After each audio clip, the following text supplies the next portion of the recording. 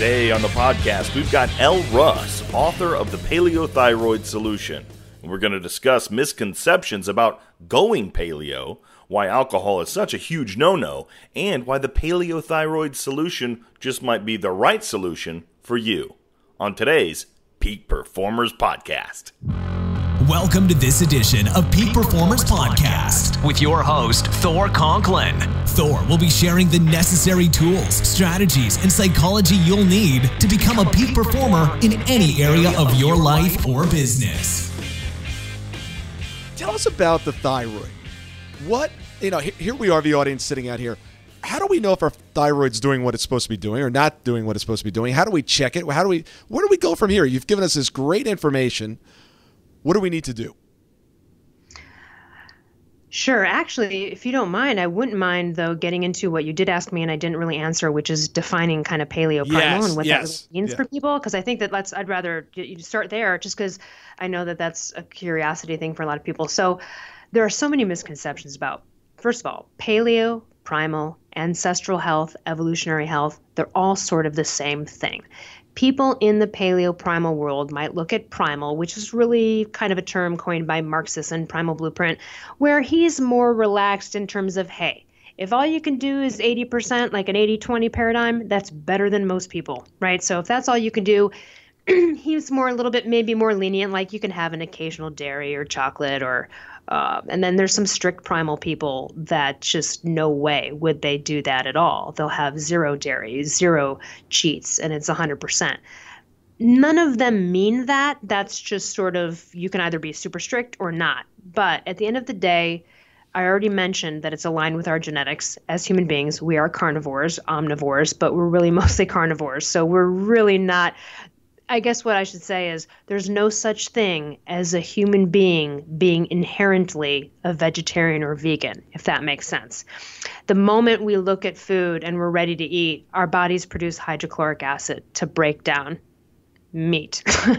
So and other animals don't necessarily do that. So there's lots of mechanisms that we look at our digestive system and that of a lion, etc. And we are meant and designed to consume animals and their flesh. It doesn't mean you need to eat meat. One of the biggest misconceptions, like you said, is everyone says this to me too. Oh, paleo, that's like just eat a lot of meat.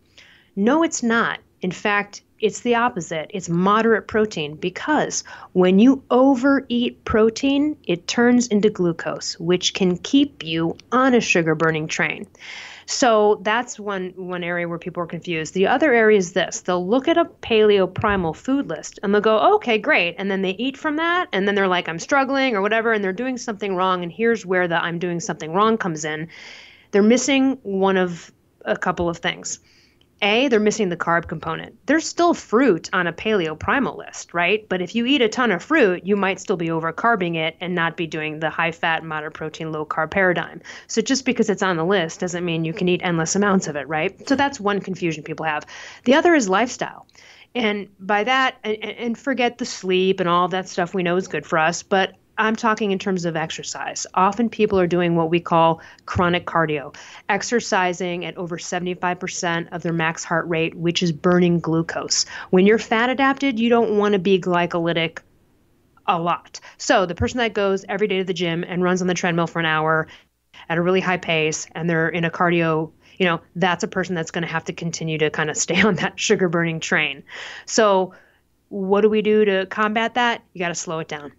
You got to slow it down. And it doesn't feel right because in our minds, we go, the harder you hit it, the more I lose weight. But actually, the harder you hit it, the more your adrenals are exhausted, the more you're going to get fat around the middle. It will backfire. So it's really about chilling out with exercise. For example, I used to do hot yoga like 5 days a week because I figured, this will torch it. This will torch the fat right here. I'm in a hot, sweaty room. It's like 120 degrees. And I'm working out for an hour and a half. No, that's a cortisol igniting workout when you do that every day. That is what is chronic cardio. That's what will keep you hungry and sore after a workout.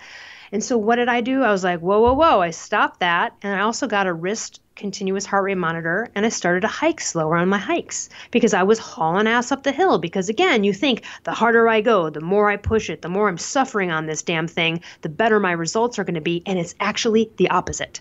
So now it's like I go hiking with friends and I'm like, listen, I'm not doing this quick. We're doing this slow. And I'm always staying in that fat burning state. And then afterwards, not hungry for hours, not sore, not tired, nothing.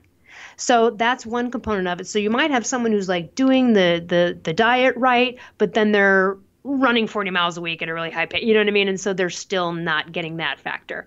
And then the other side of things too is really, this is an adrenal situation.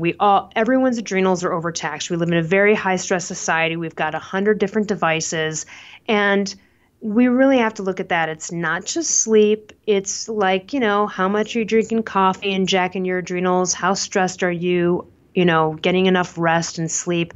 Just lack of sleep alone can make someone gain fat around their middle because of what it does to the adrenals. So if you really want to lose weight and change your body, you have to get around sleep. And I know people that have anxiety or have issues, or they're like, I'm tired all the time, Like, well, what time are you going to bed? They're going to bed at 12, getting up at 6. That's not acceptable for a lot of people, especially if you've got 3 kids and a job. You know what I mean? It's just not going to work out. You will crash, and you will likely F up your metabolic system or some other endocrine system in your body.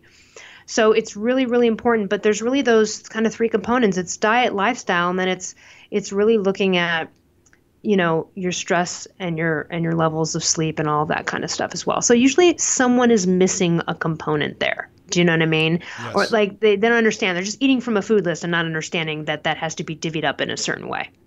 Yeah, I find a lot of misconception that, there's a lot of vegetables that you're going to be eating. And, people just, for some reason, have this perception that it's just meat. A berry once in a while and then, not that much as far as vegetables. Yeah, no, a lot of vegetables and great fats. And I want to also throw this out. So there's a couple misconceptions. One is I always forget about the fats, but it's funny because exactly. I don't even think. Really it's funny because I don't even think about them now. Right, because it's automatic that you just go for it. Yeah.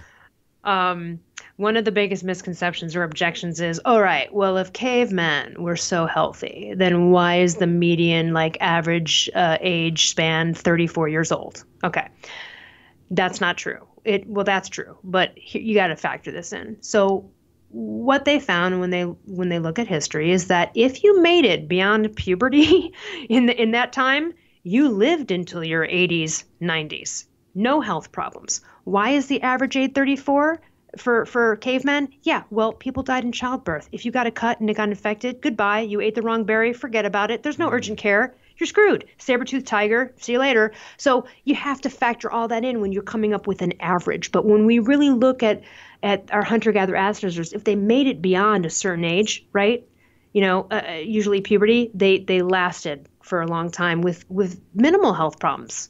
In fact, arthritis was not even found in the archaeological record anywhere until grains came on the scene 10,000 years ago. Wow.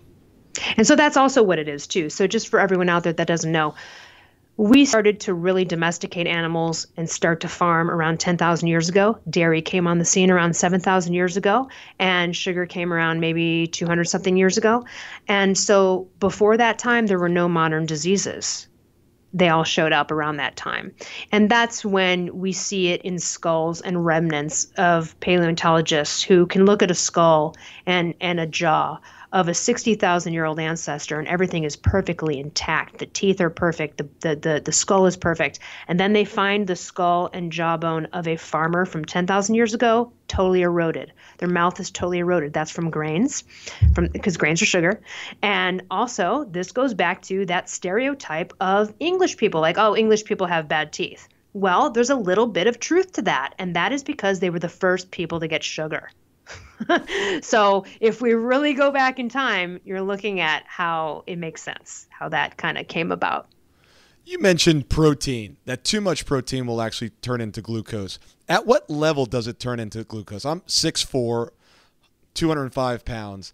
what would be excessive protein for me? Because I'm always trying to take in protein because I'm trying to build lean muscle mass. Where am I going to tip the scale? Well, you really have to find your own personal protein threshold. I mean, do you know how many grams of protein you eat a day? Is it 120 maybe? Or? No, it's probably closer to 160 to 180. If that works for you, then that works for you. How do I know when it's not working for me? How do I know when I turn that threshold and it goes to the other side? Is there something I can sense in my body? I think so. I think at this point, you would probably be intuitive enough. And if you were craving extra carbs, then that might be the time to go, let me dial down the protein a little bit and up the fat.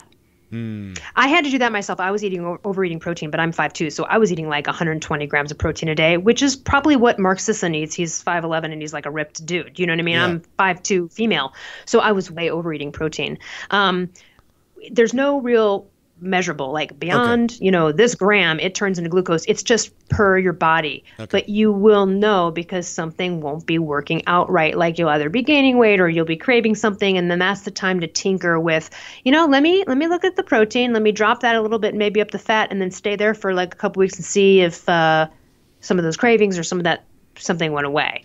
Most people like you who are fat adapted at this point on this train probably won't have an issue. And by the way, sometimes it's advantageous to overeat protein. So for example, in the case of our hunter-gatherer ancestors, this is perfect. If they only had an animal and there was no other vegetation, they would eat that animal and its fat. And then they would overeat it if they could. And that would be like a slow release glucose mechanism. So, for example, on the days that I really crave protein and I know I might be really going to town on like a ton of beef ribs, if I know that is going to happen, like I know I'm going somewhere where that's going to be the case and I might not be able to resist overeating the meat, then I will really reduce my carbs for that day. Got it. Accountability. Let's talk about it. Why are New Year's resolutions so seldomly seen through? Well, a lot of times life just sort of gets in the way. Priorities shift and we lose sight of what's most important. We need help. If you get sick, you go to a doctor. If you have car troubles, you go see a mechanic. If you got busted pipes, my friend, you need a plumber.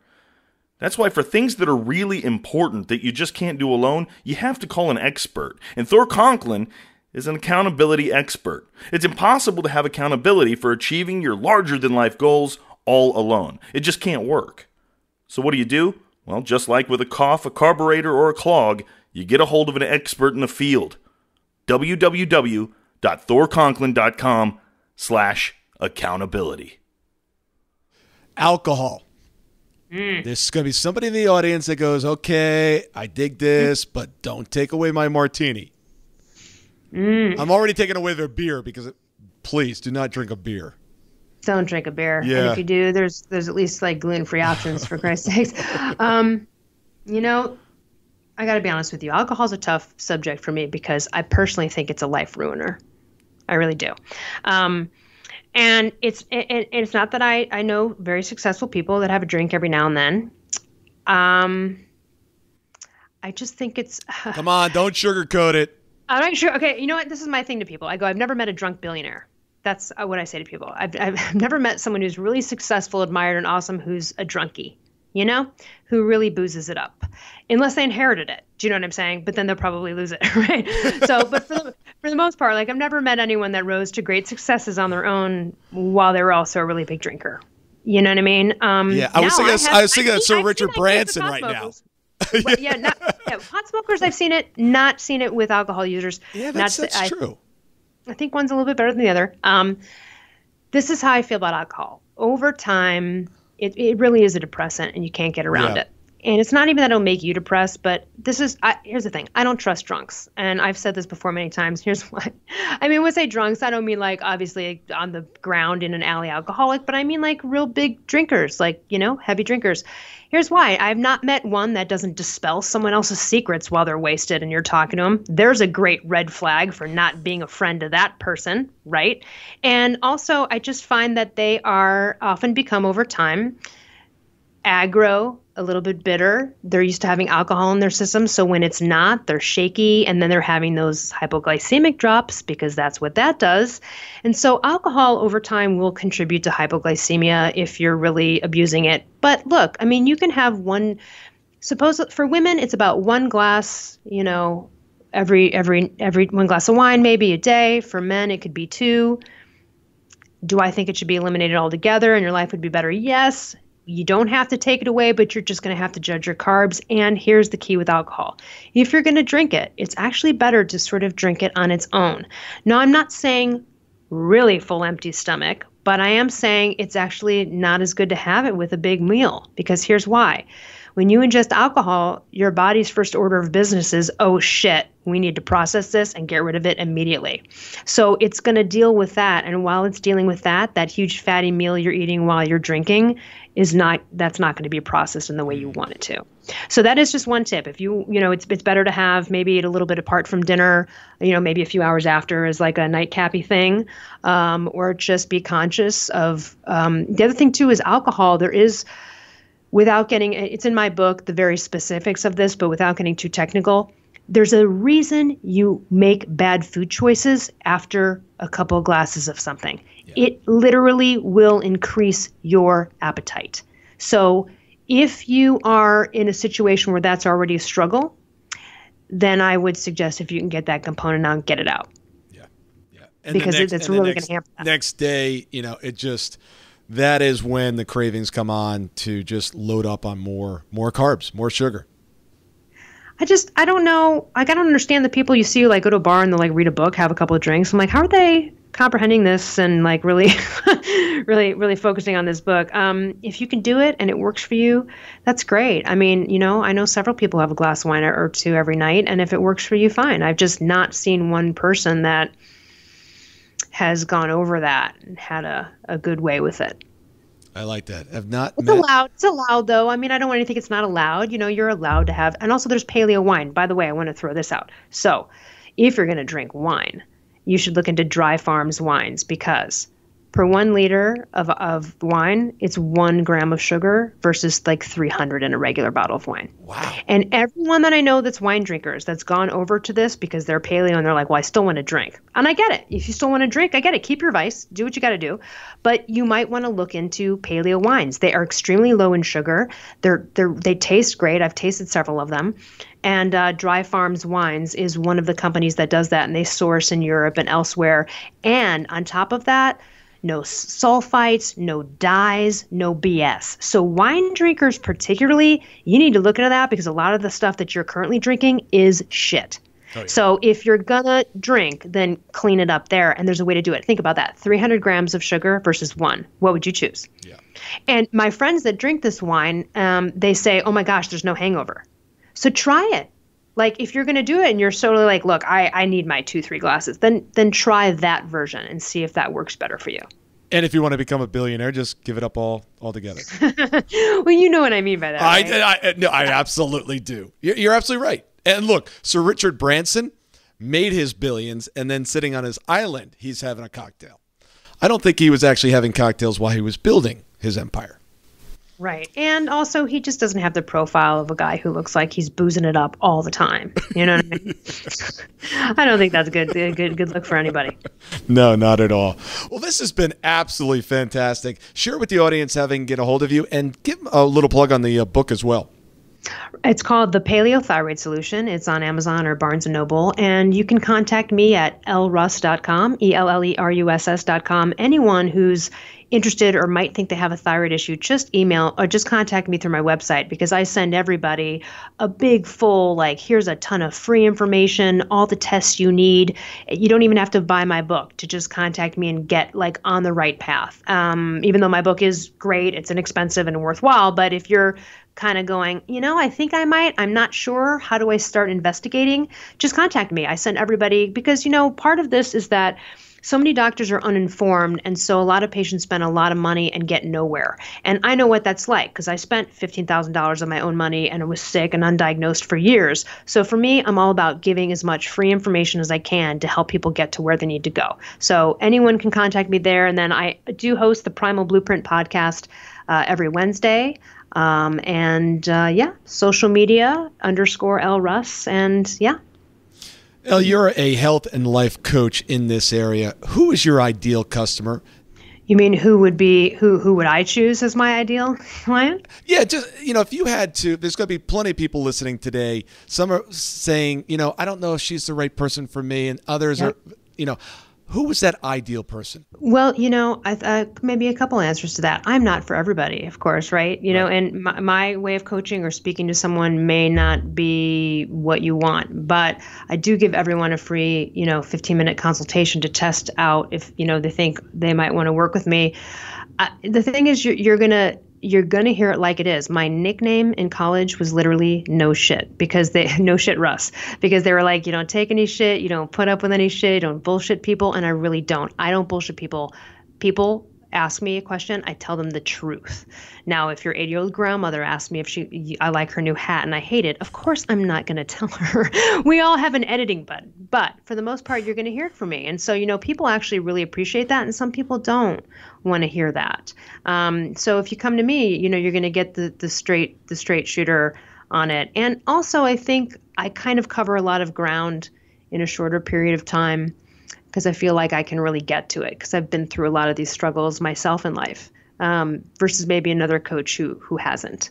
And obviously anyone who's really just ready to step up and do it, like enough is enough. I mean, I had a life coach, still do. I don't talk to him as much as I did maybe 10 years ago. But, I think it's really great to have, I do primal coaching, I do thyroid coaching, and I just do life coaching. And it just depends on, if I'm right for you. But it's like, I guess to me, I know that you can find happiness through your own mind and through some health adjustments and through the power of your subconscious mind. And like what you do, some of the exercises, some of the tasks that you need to go through with micro commitments, but it's possible. And so anyone searching for that, sometimes coaching can be a lot better than therapy, in terms of therapy can take a lot longer. You're digging into a lot of the past and you're spending so much time there, versus life coaching, which is like, okay, we can deal with the past, but what are we doing right now? How do we start right now changing this? And I think that is just, you get so much more from that right away.